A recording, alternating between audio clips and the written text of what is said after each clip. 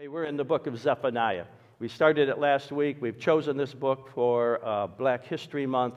And there's a key reason in the very first verse of the book where it talks about the man Zephaniah. We spent half of the message last week on this, but we're just going to capitalize on this a little bit here. It says, the word of the Lord came to Zephaniah, the son of Cushi. Cushi is the word Cushite. It's also the word Ethiopian. Zephaniah, the son of the Ethiopian. That's what his dad's name was, Ethiopian. Or today it would be Sudanese. I believe, along with some other scholars, not that I consider myself a scholar, but other scholars, they have suggested from this passage, and a little background work on it, that he is a black Jew. He's a black Jew. We also noted that as the genealogy there is, that his lineage goes back to King Hezekiah. Although he is not of the royal family, still he has royal blood. And so he is the cousin to the king. But more important than all of that, he is a prophet of God. He is a prophet of God. God spoke directly to him, and it was his job to be the mouthpiece for God and to speak the message of God to other people. That is what a prophet does. And he is a prophet of God. We looked at Zephaniah the man, and we looked also at Zephaniah and his message. And his message is rather forceful, right out of the chute. He doesn't dance around. He gets right down to business, and he says, God is going to sweep all away. I will sweep away everything from the face of the earth, declares the Lord. His is a message of divine justice and judgment. And you got to think about Zephaniah for a moment. He probably wasn't the most popular guy in Jerusalem. Because here he is preaching, God is going to judge you. That's real positive, isn't it? People don't want to hear that message. People don't want to be confronted with their sin. People don't want to be approached with the wrong in their life. They just don't want that. But right out of the chute, that's where he goes. He says God's going to sweep away everything. I've told you this story before about the Baptist preacher and the Catholic priest. They were standing out in front of their two churches. Cars were zooming by and people were yelling and screaming at them because they had signs out and they were holding them up. Repent, the end is near. Cars would go by and they're screaming at them. You guys are crazy. Then you'd hear screeching tires and nothing. And the one, I don't know if it was the priest or the Baptist preacher, he said to the other, you think maybe we ought to change our signs instead of saying, repent, the end is near, to say, turn around, bridge out ahead? Zephaniah is a guy who's out there, repent, the end is near. He's telling them, listen, the end is near. God is going to judge this world. One day we're all going to stand before God. And that's kind of his message here. So today he says, listen, be silent. It's an onomatopoeia, that word. It's the word hush in Hebrew. Hush. He puts it here as be silent. Probably the way he meant it was, hey, shut up and listen. You get my picture? Because I think he's a bold preacher. Be silent before the sovereign Lord, for the day of the Lord is near. We're going to see in a few moments the day of the Lord is the day of judgment. The day of judgment is near. It's upon you. It's imminent. But before we do that, I want to talk a little bit about prophecy because it gets a little confusing when you go through prophetic books because you don't know what sometimes he's talking about. All right? You ever been there? Say, I'm not sure what he's talking about here. Prophecy is a lot like viewing mountains from the distance. I don't know if you've ever been driving across, Colorado and coming to the Rocky Mountains and you see the outline of the mountains all at once. And it looks like one solid mountain, right? And that's the way it kind of looks. But it's actually a ridge of mountains. There's one mountain in front of the other, but from the distance they look like it's all just one mountain. Prophecies are like prophetic mountain peaks. And from the distance of the prophet, they all seem to blend together. So in this one, there's actually two ranges that have blended so together so that there's a first range and a second range. And then there's the prophet. And from the prophet's perspective, as he's looking, he doesn't necessarily see those two ranges. He sees it all as one, but there's two ranges there. And he's describing two things at the same time. And he doesn't really, from his perspective, always understand it until later in the scriptures we get clarification of what it is. Now, if I were to take a side view of this, you'd see that the first peak and the second peak got some distance between them. It's like the first coming and the second coming of Christ. Some passages in the Bible have them both in the very same verse. You have first coming, second coming, and you don't notice that until you get New Testament information telling you how it all was laid out. From the side view, we got these two peaks, and in the actual time, there's a great distance between them. And a prophet, he's seeing them, though he doesn't see the valley in between. And this valley can be really great because inside this valley between the Babylonian invasion he's about to describe and the final end-time war that he's about to describe, there's a lot of time in between. In fact, the whole church age is in there. We're living between the first event, that was the Babylonian invasion, and we're living in between the second event, which is the final coming Armageddon and all of that. And we're in that valley in between. But the prophet, he sees them both. Now, the second thing I want to talk about is the theology of the term day. The term day itself, the word day, means evening and morning. Did you get how I said that? Evening and morning. We think of day and night, but the Semitic thought was evening and morning. It goes all the way back to Genesis chapter 1. God said, let there be light, and there was light, and it was evening and morning, day one. Evening and morning, because in the Semitic mind, the dark comes before the dawn, night before day. And so whenever they count time, even to this very day, the Sabbath day begins on Friday evening at 6 o'clock and goes to Saturday on 6 o'clock. Even to this day, they practice that evening and morning. Now, the Lord's Day is a reference in Revelation 1:10 to Sunday, because we worship on the Lord's Day. Almost the close of every service, I say, may the Lord bless you on the Lord's Day. Have a wonderful Lord's Day. It's the Lord's Day. Today's His day. Now, the next concept is the day of the Lord. And the day of the Lord is not a 24-hour period of time. It's like, I say, in the day of George Washington. Well, does that mean on one specific 24-hour day? No, that means in the time, that period. And that's the way the day of the Lord is used. And it's used in the sense that there's going to be a coming time where it's going to be darkness and gloom. And we're going to see that as we go through the passage today. The New Testament tells us that's going to be a 7-year period. In fact, part of the Old Testament does too, of tribulation. That's going to be gloom and doom. It's going to be terrible, judgment, war. And it's going to be followed by a time of light. And that time of light is the millennium, 1,000 years. The day of the Lord is like 1,007 years long, give or take an extra few days, because the Bible talks about setting it up and that kind of thing. So I could probably figure out what the Bible says, but that's good enough, 1,007 years long. Close enough. There's another reference to day, and it's again a period of time. It's called the day of Christ. It's found in Philippians chapter 1, and that the Lord may keep you until the day of Christ. The day of Christ is when the church is raptured and goes to the judgment seat of Christ, and we receive rewards for what we have done, or loss of rewards for what we have not done for the Lord. And then we return to the earth, when the Lord returns to the earth, for the day of the Lord, the millennium, and that's called the day of Christ. And so we got another day in the Bible, theology of the day. You didn't realize that the word day was so theologically packed, did you?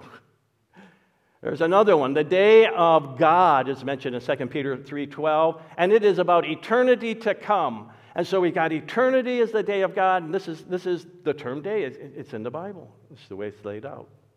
Now, if I were to put these all together, I'd have you got a 24-hour day. And then there's the day of the Lord that we keep repeating down through time. And a day is going to come when we'll no longer celebrate the day of the Lord, because we're going to be raptured out of here, and we're going to go to heaven while the day of the Lord is going on earth, tribulation. The tribulation comes after the rapture of the church, and then the millennium. But while the tribulation is going on, the day of Christ is going on in heaven, and we're being rewarded for what we've done in our lives. Then we return with the Lord to the earth for 1,000 years, a millennium, and after that, this world is destroyed, a new heaven and a new earth, and we go into the day of God. Whew, that's all in theology of the day. This is all background for today's message. I hope you took really good notes, or you got photographic memory and all of that. You'll catch on. It gets good. Why do we need to know all this stuff? We see prophecy is nothing more than history that just hasn't been written yet in our history books. It is God who providentially ran the whole universe for all of history up to this point in which we live. He is also the God that's going to run it into the future, and it's history before it's been written in the history books. And this is what God will do. It is as certain as everything that historically has already happened. And what is going to happen applies to me today. It applies to me today. He wants me to take application. So the whole Bible, from beginning to end, even the prophetic elements, He wants to apply to me, to you. Wow. Having said all that, I want to look at a passage that tells me that it's true. In 2 Peter 3:10, it says this. But the day of the Lord, that's what we're talking about, the day of darkness, the day of light, tribulation, and the millennium. The day of the Lord will come like a thief. The heavens will disappear with a roar. That's at the end of the day of the Lord. The elements will be destroyed by fire. The earth and everything in it will be laid bare. This sounds just like Zephaniah. I'm going to sweep it all away. It's all going to be destroyed. He says, since everything will be destroyed this way, what kind of people ought you to be? Whoa. You see what he's saying? Future judgment. I should live my life to realize one day this God is going to sweep everything away, and I'm going to stand before Him, and I'm going to give an account to God for my life. He said, you ought to live holy, godly lives as you look forward to the day of God, that's eternity, and speed, it's coming. Whoa, it's coming. We'll look a little bit more at that towards the end. Today we have this call to silence. Be silent before the sovereign Lord, for the day of the Lord is near. That's what He's preaching to the people. He's preaching that the day of the Lord is near, and He says to those in Jerusalem, He says, the Lord has prepared a sacrifice. All right, those of you reading through the Bible, and if you're on schedule, you've been reading through the book of Leviticus, and you've read about the sacrifices. And the sacrifice is where you put something to death. You kill it. A time of destruction is coming. The Lord here, though, has prepared a sacrifice. Most theologians believe He's saying that Israel, you are the sacrifice. You're going down. You're going to be destroyed. And this is what happens. He adds, He has consecrated those He has invited.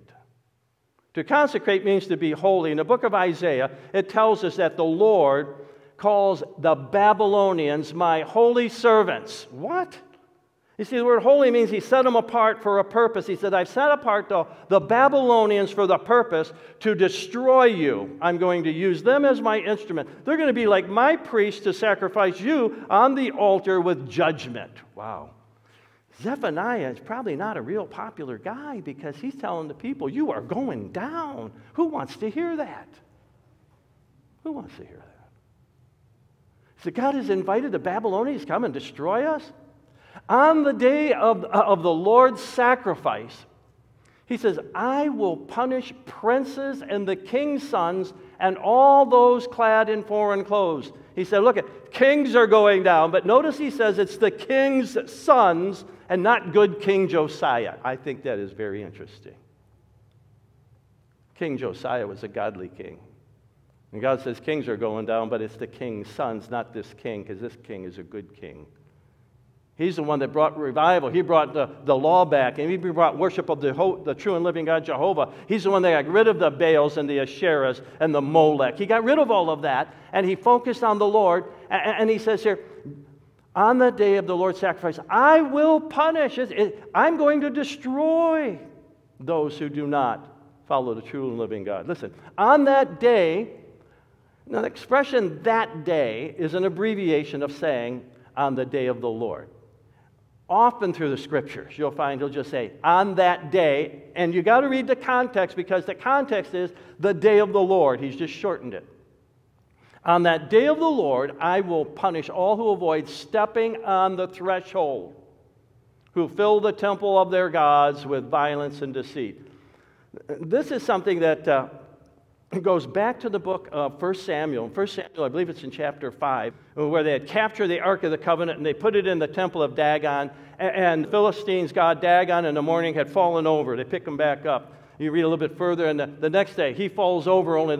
What happens is Dagon's head gets broke off, and his hands get broke off, and so they got a broken idol in the front of the Ark of the Covenant, and they say, we got to get rid of this Ark of the Covenant. He's killing our God. And so they give it back to the Israelites. But it says in the text there in 1 Samuel 5 that because of that, they would not step on the threshold, you know, the board or the bottom plate of the doorway. They would step over it. Why? They were superstitious. Superstition creeps into our lives too. Believe it or not. I have a stepson who thought I was a jinx to the kids winning their games, whether it was hockey, tennis, you name it, basketball, because the games I showed up at, they lost. So I am the jinx. Come on, we all have our little superstitions, you know? It could be as weird as I got to turn the light off 2 times. Why? Well, I just got to do that. They had their superstitions, and it crept in, and he said, you guys are so superstitious. Why are you not trusting the true and the living God? You think all that nonsense has anything to do with it? I am the God of providence. I run and I control and I operate my universe. On that day, I'll punish all those who are superstitious. Whoa. On that day, declares the Lord, a cry will go up from the fish gate. That doesn't mean anything to you, does it? Fish gate? Well, in old Jerusalem, the fish gate was on the north side of the city. Wailing from the new quarter. It's believed that was just inside that gate. That's the new quarter area. Some believe that it was all the way down to the market district, which is where the Seaward Valley is. That's the Tyropian Valley. They believe maybe that was the market district. We don't know for sure. But what he's saying is in the city, everyone's going to be crying. He goes on and he says, there's going to be a loud crash. Wail, you who live in the market district, all your merchants will be wiped out. All who trade with silver will be ruined. What he's talking about? He's talking about financial collapse. There's going to be a market crash. If I read Revelation 17 correctly, there's going to be an end-time market crash where the whole world crashes. The whole world, worse than the Great Depression, and it takes less than 30 minutes. The whole world comes to its knees. Wow. Wait till everything's gone totally digital and the whole digital thing gets wiped out and everybody's got absolutely zero or nothing. It'll happen in less than 30 minutes, believe me. Wow. Wow. He said, on that day, the day of the Lord's judgment, he says, at that time, I will search. The Lord is going to search Jerusalem with a lamp and punish those who are complacent, who are like wine left on the dregs. That's an idiom for complacent. Who think the Lord will do nothing, either good or bad. Oh, nothing's going to happen. Don't worry. Everything's going to go on like normal. In fact, we find that very same thing in 2 Peter where we read earlier about the day of the Lord. They will say, where is his coming? Because he's saying that, hey, people are going to be saying, like in the days of Noah, they got really complacent. There's that weirdo Noah, man. He's still building that ark. It has never rained. You realize it never rained before that? A dew came up every day and watered the earth. It never rained. And so, hey, that wacko. He's built, look at that. Did you see the size of it? You know how far it is to the ocean? I don't know how he plans to get it there. He was mocking. He's saying, as it was then, they're going to say in the future, our times, where is his coming, as he promised? Ever since our fathers died, everything goes on as it did since the beginning of creation. Come on, if Jesus is coming, he should have been here by now. Isn't that what they say? And you still think he's coming? Of course I do. I don't grow complacent. As I read the scriptures, I really feel I'm in the end times. I'm coming. We're on the verge of his return. It's closer now than it's ever been. That only makes sense because it's closer now than it's ever been. Anyway, they were complacent. He said, the day of the Lord is a time of destruction. Their wealth will be plundered. Your money is absolutely useless. Their houses will be demolished. They will build houses, but they will not get to live in them. They will plant vineyards, but never drink from the wine from the vine. It'll never happen. It'll never happen.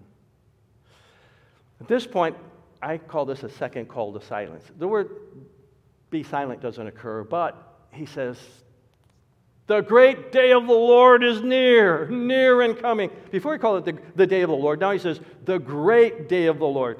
It's kind of like in Revelation, we get to the sixth seal, and he breaks that one open in Revelation chapter 6. And there it says in the 17th verse, the great day of their wrath has come. It's great wrath has come. Here he says, the great day, something about this, it's getting more intense is what he's saying. It's coming and it is near and it is coming quickly. By quickly, he means simply it is impending judgment that is imminent. It's about to happen. It's about to happen. He sees on the horizon the Babylonians coming. Now, if I'm correct that reign of Josiah, and Zephaniah are speaking around 620 BC. And the first wave of the Babylonians is in 605 BC. It was 15 years away when he said this. This is what he's saying. The Lord is not slow in keeping his promise. Oh, I like that. In 2 Peter chapter 3, verse 9. And you know what it says in verse 8? In verse 8, it says, a day with the Lord is as 1,000 years, and 1,000 years is a day. God doesn't count time like we do. When he says it's near and it's going to happen soon, listen, if he's even talking about our age right now, then it's only been like 3 days from the time he made this prophecy to right now on the scale of the Lord's calendar. He said, but the Lord is not slow in keeping his promise, but the day of the Lord will come like a thief. The heavens will disappear with a roar. The elements will be destroyed by fire. Boy, this sounds just like Zephaniah. And the earth and everything in it will be laid bare. Swept away is what Zephaniah says. Wow. Notice this is all future tense to Peter. So this all didn't happen in Zephaniah's day. Part of it happens in Zephaniah's time, and part of it's going to happen in a future day, because this is prophecies with two peaks. And some call it partial, part then, more later. Some call it double fulfillment. Some then, some later. But it is still coming. Judgment day is coming. It is near, he says. It is near. So he says, listen.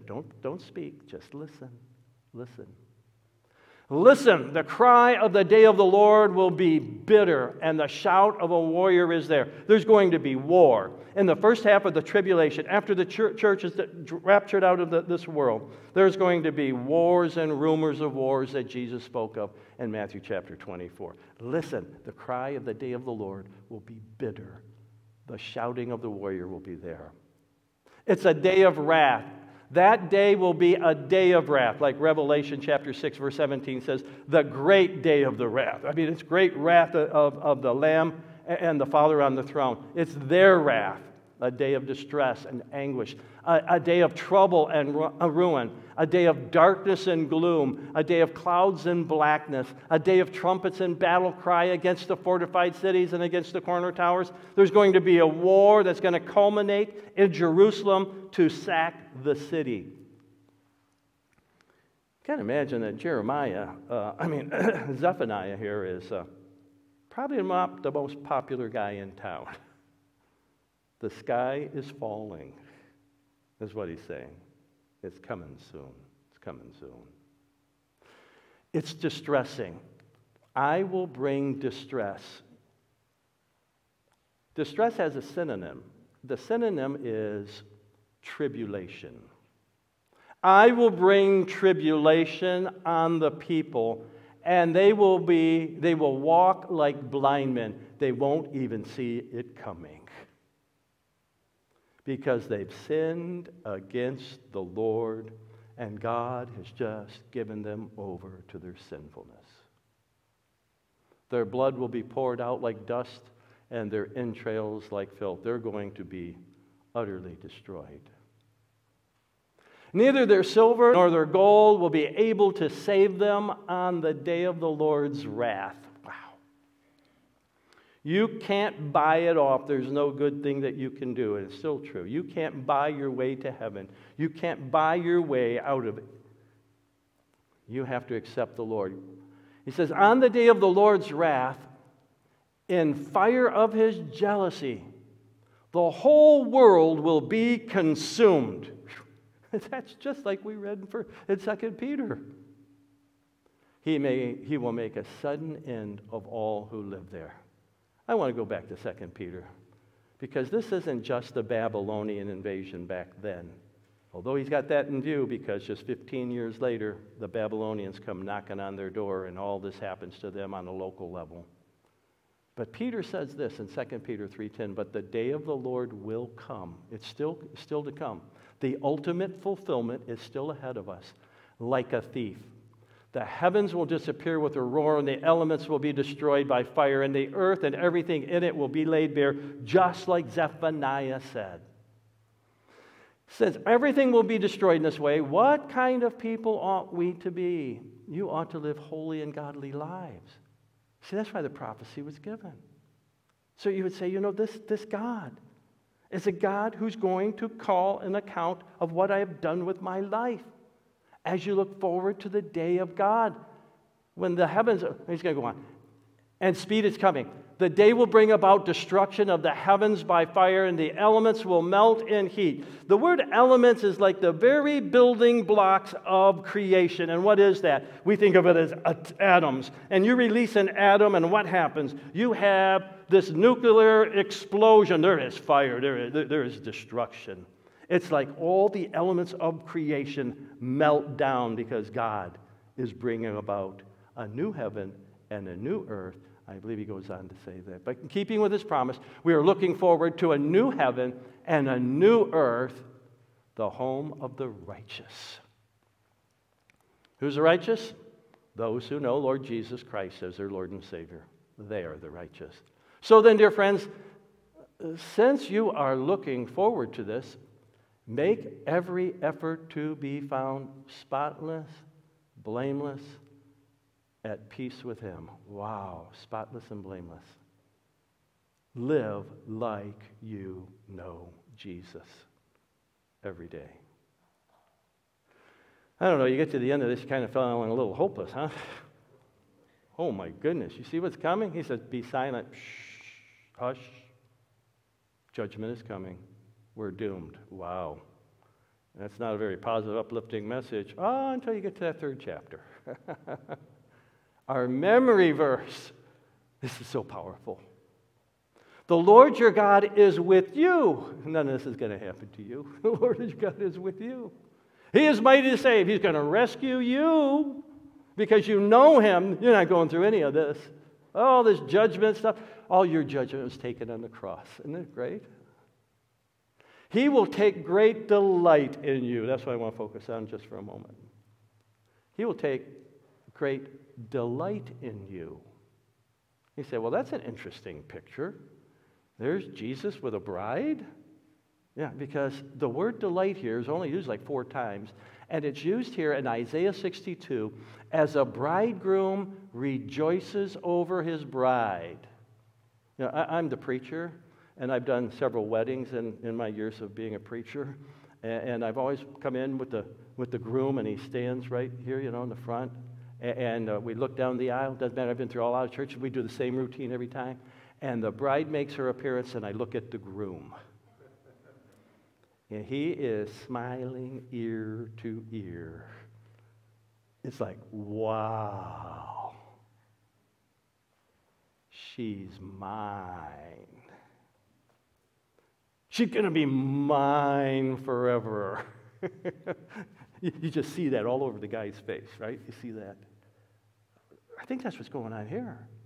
As the bridegroom rejoices over his bride, so will your God rejoice over you. I just think this is great. Great. All this judgment is coming, but you're the bride. You know what the bridegroom does? He protects his bride. He'll lay down his life for that bride. He loves that bride. That's you. That's me. Come on now. Husbands, love your wives just as Christ loved the church. How did Jesus love the church? He tells us in the verse. And he gave himself up for her. He said, whoa, this is my bride. I'm stepping in. I'm taking her place. I'm dying for her. This is awesome stuff. I'm taking all her judgment, all her pain. Listen, he says, he gave himself up for her. And here's the reason. He's got a purpose to make her holy. I want her to be pure lily white.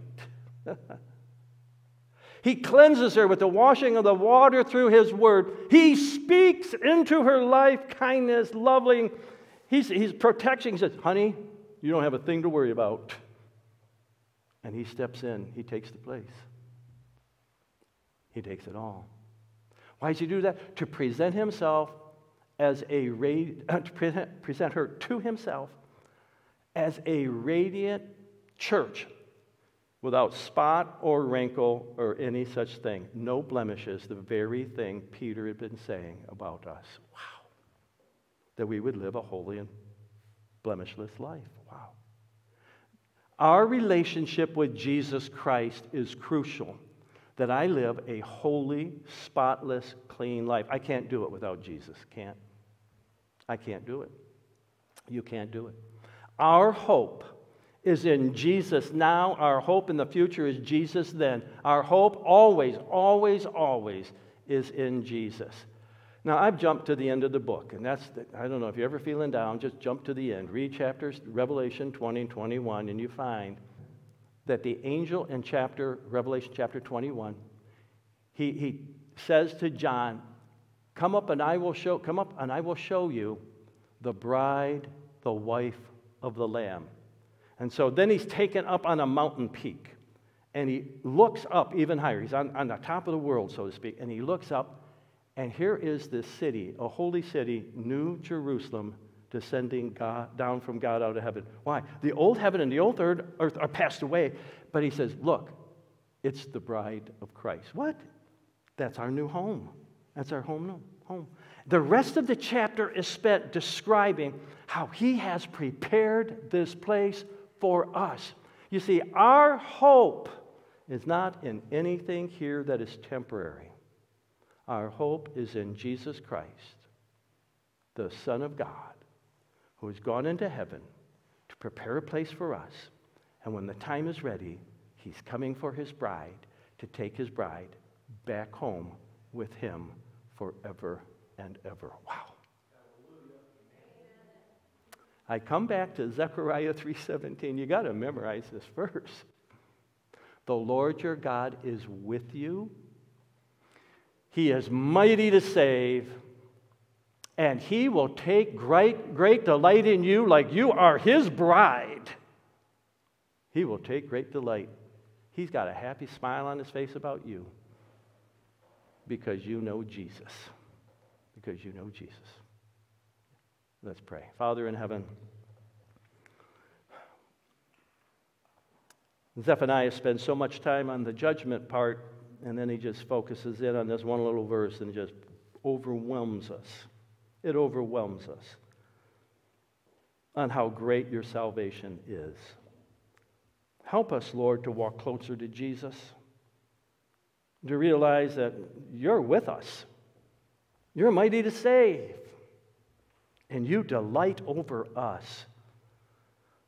Lord, when we have those thoughts in our minds, it pumps us up. It strengthens us.